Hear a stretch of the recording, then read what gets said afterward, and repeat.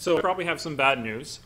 Evan didn't destroy export controls back in the 90s. So he did win the crypto wars, but there are still export regulations around this. This is a Debian laptop, but I'm not giving it away. I'm going to keep it. In part because while I don't exactly remember installing the first releases of Debian, I definitely have a distinct memory of installing Debian 3.0. So I'm going to go ahead and claim that I've been using Linux before Debian existed, because I was there when they were trying to solve the problem of Slackware, which kind of worked as I remember it, but I was only 13 or 14 at the time, so maybe I just didn't know what I was doing. I got some eyebrows raised there, so maybe I said the wrong thing. My day job is a little bit different now, not working full-time doing that anymore, and I'm a systems architect at the university now. They didn't like some of my security recommendations when I was there enough to keep me on that job, or maybe they liked my infrastructure recommendations more, so they moved over to that, however they wanted to do it. But what I'm here to talk to you about is FOSS and export regulations. So I already told you the bad news. They still exist. Maybe a little bit more bad news is anytime you post software on the internet, you've just exported something, or you've been deemed to have exported something. The primary reason is the US government still wants to look at encryption software. We can probably see why they want to look at encryption software. I don't think I need to read anyone a newspaper from the last couple of months. So what FOSS software is still controlled by export controls? Well, in a broader sense, everything that ships outside the United States is controlled by export controls. There are lots of export control regimes out there. You can't ship anything to Iran without talking to the US government. That's not what I'm going to talk about today. There are those comprehensive regimes. I'm going to talk about the EAR, which is the primary regime that we're talking about when we're exporting FOSS software. The EAR is covering dual-use goods. So this is what we successfully managed to do. In the 90s, the military thought that export encryption was only for the military. We clarified that for them. Like, no, individuals and corporations have legitimate use for privacy as well. It's not just something for the military. In the EAR, they've got this big gaping hole that seems like it's perfectly made for FOSS. It's actually a little bit bigger than FOSS. It's publicly available software. What's publicly available software? Well, publicly available software is software that's publicly available. It's software that's generally accessible to the interested public and available for distribution for free or at a price that doesn't exceed the cost of distribution. That actually includes things that are not just FOSS software. You can be shipping object code and not revealing your source code and still meet that definition. But this dovetails perfectly with the common FOSS development model. FOSS software is distributed for free. It's distributed with no licensing costs, and it's published on the internet. This is how we do business every single day. No one has to think about it. Most FOSS software is just going to qualify as publicly available software. You might be asking now, of course, well, what doesn't qualify as publicly available software? Well, as with the export controls, there are exceptions. So what's the exception? 5D002. What's 5D002? That's the software that's described by 5A002. I'm not going to go into the nitty-gritties of export control regulations. If anyone really wants to talk about the Code of Federal Regulations with me, I actually kind of like it now. It's an interesting little puzzle. But I don't think most people are going to agree with it. It took a little while to wrap my head around it.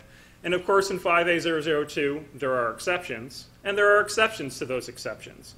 So what you need to know with FOSS when it comes to this, though, is basically any modern cryptographic software, anything worth using, anything that's been worth using since the mid-90s, so maybe some stuff that's not even worth using anymore, it's described by 5A002, which is 5D002. There are some major exceptions to that. I won't go through all of them, but it's not everything out there. If you're just using cryptography for like password authentication and that's the only reason you're using it, you probably qualify for an exception. There are some other ones too that get a little bit more complicated. At the end of the day, what the government's going to be looking for is your software use or contain encryption technology. It's not what the regulations say. The regulations are a very, very long sentence, but it's use or contain encryption technology. That's kind of hard, though. Right? FOSS projects, software in general, it includes lots of libraries. Libraries that the developer of that application probably didn't write. He probably borrowed from someone else. This is the development model that we have. These products can be hundreds of thousands of lines, millions of lines of code in a single product. Sometimes it's only hundreds of lines of code. Someone remembers how that software actually worked. But when you start talking about 10,000, 100,000 lines of code, you don't understand how your code worked anymore. You probably remember if you're using encryption, but you probably don't know if all the libraries that you're using in your product and shipping with your product contain encryption. one particular product that we reviewed for a client recently, they were using it as a database abstraction library. They didn't use the encryption layer in it, but it was built into the library. They were shipping that library with their product. They've got encryption in their product. It contained the encryption. So how do we solve this problem? Well, you hire an attorney who has some experience in IT. Unfortunately for Evan, he didn't hire a software programmer. He hired somebody who just made software programmers' lives hell, because I like to think I know how to program, but let's face it, I was a sysadmin. Not really. So what did I do? I wrote a tool that's going through and looking through all these 100,000 lines of code to find the interesting points. So this is just pinpointing the locations in software where we need to go and look and see, is this actually encryption software or encryption technology? Is it being used in the product? How is it being used in the product? And is there any way that it can get this out of the exception? Because if it's not underneath 5D002, it's not controlled by export controls, except for those few exceptions. You can't ship it to Iran and a few other places. You don't need to do anything.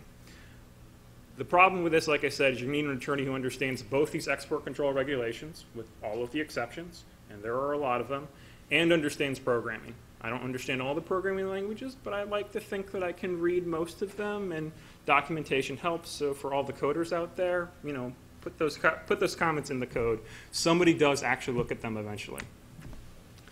So there are 3 ways to export once you've found out that you're stuck inside of this regime. You could actually get a license. You could not get a license, the no license required exception, which weirdly enough requires registration. I don't know about that one. Or you can get a license exception, which doesn't require any license. It just requires a little bit of notification. The license exceptions for publicly available encryption source code. Notice this is a little bit different than publicly available software, because we're actually talking about source code at this point, because the government wants to see the software. So the publicly available encryption source code, it can be exported without a license. What's publicly available encryption source code? I'm a lawyer, so I figured out you look up the definition for everything. Fortunately, publicly available actually means publicly available. It's got to be on a public location on the internet. There are other ways of doing it too. You could, every time you make a change to your source code, you could send a copy of your source code to the government, but I don't know why anyone in the FOSS community would be doing that. Just put it up on GitHub or your own local Git repository. Then you've got to tell the government where it's going to go. Now, they don't say this in the regulations. You are notifying BIS. BIS admits to it. The Commerce Department, Bureau of Industry and Security admits that you're sending them. The NSA also has to be notified too. Now, I don't know why. I don't know what they're going to be doing with it. Maybe they actually look at it. Maybe they don't. The regulations, interestingly enough, just tell you that's the encryption coordinator, and then they give you the email address at the NSA. So maybe I'm letting the cat out of the bag here, but I think we know it's the NSA. Now, the nice thing about this is you only need to notify them once. Some of our clients that we've looked at, they've changed the location of where they're publishing their source code, and if you do that, you're going to have to notify them every single time, which, you know, emails, that's so much work. You don't need to do that. Just keep posting it to that GitHub location. Stop changing your version control repositories. And then you're going to have to maintain records. Now, for most FOSS individuals, what records do we have? Well, we've got our source code. Well, you already told them about the location of that. You don't actually talk to the people downloading your source code, right? You give it away to anyone who wants it. And I know no one looks at logs because, well, I've run web servers, and sometimes I look at the logs. But you're going to have to maintain the records. And the one record at the minimum you're going to have is that email. You're going to have to maintain that email. If you ever have some kind of agreement with someone to ship software somewhere on a thumb drive because for some reason the internet doesn't work, you should keep track of those too. But for the most part, just keep track of that email for a while. So what does compliance look like? It looks like an email. Here we go. We've got the 2 email addresses at the top. One to the BIS, one to the encryption coordinator, who may or may not work at the NSA. Depends on what you're reading to email addresses. You should CC the guy in your project who's actually going to keep a copy of these records, because he's got to hold on to them for a couple of years. That's probably you. I don't like keep things in my sent folder. And then you just have to tell them what you're doing. If you're using the TSU exception, some contact information, because they'd probably be mad if you didn't give it to them, and the internet location on the bottom along with the name of the product so that they can actually recognize what the product they're talking about there. So the advantage of the TSU, like I said before, there's no registration required with this process. There's just a notification. That's a simple email. There are no fees. Both the no license required authorization and the encryption authorization require a fairly hefty fee, which most FOSS projects aren't going to want to fumble around for a few $1,000s. There's no approval required. The encryption license actually requires approval from the government to export. The no license required authorization doesn't require approval, but you've got to wait 30 days because they might want to hold that up. Which comes to the TSU is also no delay in exporting. As I told you before, publishing software on the internet is actually exporting. So, and you've got to tell them the location of it. So you kind of have a little bit of a race there if you want to follow this regulation. You shouldn't post that software until you've notified them about it, however you want to do that. And it only needs to be done once if you do it properly. So let's maintain our source code in a managed way. We've got a couple white papers on our recommendations for managing source code. The big thing about this, though, especially for companies, is minimizing red flag and know your customer requirements, which anyone who's done any kind of banking or anything to do with export controls in general, red flag and know your customer requirements are you need to know who you're doing business with. Posting source code on the internet doesn't imply that you know who's downloading it according to the government, which is great because we don't actually know who's downloading it. Everyone's downloading, whoever wants is downloading it. But they actually do enforce this rule. For those of you who troll the export control blogs, which I'm sure there's many people out there, there was actually a recent enforcement action by the BIS for a self-reporting, which is kind of uncommon. Traditionally, when you screwed up these regulations, you would just tell the government, mea culpa, they say, oh, that's fine, comply with the regulations now. But a couple of months ago, a subsidiary of Intel got fined $750,000 for exporting operating systems. Now, I don't know what operating systems they were exporting. The company in question has two. They've got a real-time operating system and a Linux distribution. But for 5 years, they weren't telling anyone about it, and unfortunately, they were shipping these products to foreign governments, which may or may not have been on the no-no list, but it can get expensive if you're not knowing what you're doing there. The TSU doesn't require you to follow through on that. So for free software projects, this seems pretty simple. It's, you have to follow the rules, which I know hackers don't always like following the rules, but this is a relatively simple one, and the procedures actually kind of dovetail nicely with the FOSS development models. So, are there any questions? You said you define all the terms, but one of the terms that I think was not defined was encryption. So I'm just curious whether that means, like, is a hashing algorithm encryption? Is HMAC encryption? Are symmetric, like asymmetric algorithms encryption? Like, at what point do we say, well, Git uses, forget about HTTPS transport, but Git uses hashing algorithms for the revision control? Right. So the 5A002 has a fairly extensive list of technologies that they're interested in. So asymmetric and symmetric encryption over a certain bit amount are included in that, and things like that. I have seen some technologies who've published online saying like, oh, this isn't encryption because I'm doing something different. It just does exactly the same thing. Yeah, they have things like that too. So they're trying to sweep in a lot of things there. But the regulations do actually clarify that using digest hashes don't qualify as encryption. So if you're just trying to get that SH1 or SH256 hash on that file to verify file integrity, that's not actually encryption. But that's where you get into the weeds of what qualifies, what doesn't qualify. It qualifies unless you're doing it this way. You're using it for this purpose, then it gets kicked out. Where's this information you presented? Where is it available? The information I presented here is from the regulations, so you're welcome to read that. We do have a publication, and some of those materials are included in the CLE material. I tried to excerpt the relevant portions. So the particular text of the TSU exception, which is actually not that hard to read. It's less than 1 page and is written in normal English, not lawyer English. I've also included the definition of 5A002, which for certain individuals, you could probably look at that list a little bit easier than I could and go like, ah, yes, I studied that in graduate school, or that's what I play with every day. But we're also working on an FAQ related to, I'm not sure when that's going to get published.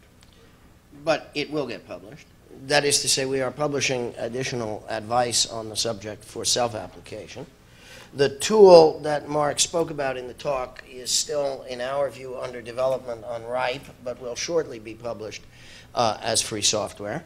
Automated scanning in this area, for the reasons that Mark has laid out, is not a sufficient basis upon which to make conclusions. This is a tool designed to be used by skilled hands in order to winnow code bases quickly to what matters.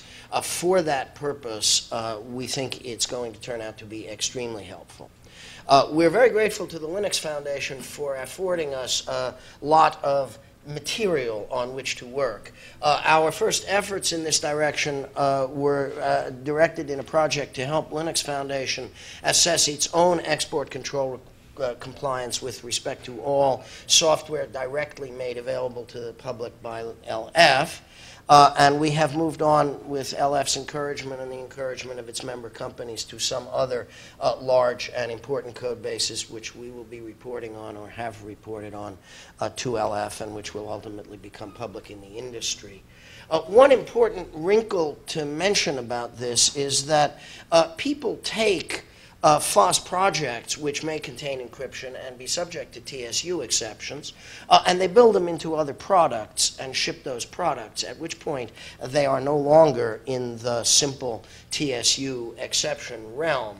And so what we are hoping is that by publishing information, tooling, presenting through LF and other umbrella organizations ways of performing skilled evaluation of the free software and the TSU exception susceptibility or qualification of software, we can also simplify the tasks of those people downstream in industry productizing. I'm pre-announcing only in that narrow sense. We will finish our review of Open Daylight shortly. That will certainly be helpful because there is an awful lot of SDN going on in the world, and some of it be done using pure Open Daylight, and it would be awfully good to know that that stuff can move around the world. But it is also true, of course, that that will be productized in many different ways and put into hardware and software systems of many different kinds, all of which will then also have to meet encryption export control licensing requirements, and our hope is that the work on the free software infrastructure will massively reduce costs and friction for downstream industrial partners, even if they are not shipping purely publicly available software in our sense.